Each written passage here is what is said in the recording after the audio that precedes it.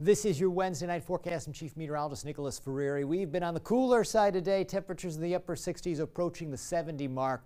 But tomorrow we're talking about temperatures rising well up into the 70s. A big change from today. Our winds becoming southwesterly, and that'll pump in that warmer air for our day tomorrow.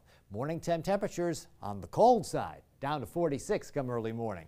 We'll go through the day with scattered clouds, temperatures in the upper 60s at noon. There are those high temperatures reaching as high as 77 in Fort Wayne, Columbia City, and Paulding too. Rain staying away, high pressure influencing our weather here. Temperatures as we get to Friday morning down to the upper 40s to about 50.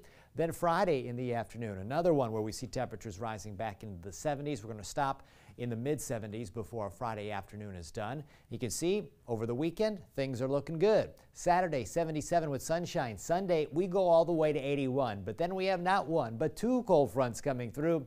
And behind those fronts come some much colder air that will send us back down in the 60s for a couple days. So Monday, 65, Tuesday, 68, Wednesday, 70, Thursday, 69, Friday, 70, a week from Saturday, 69. That's your latest forecast.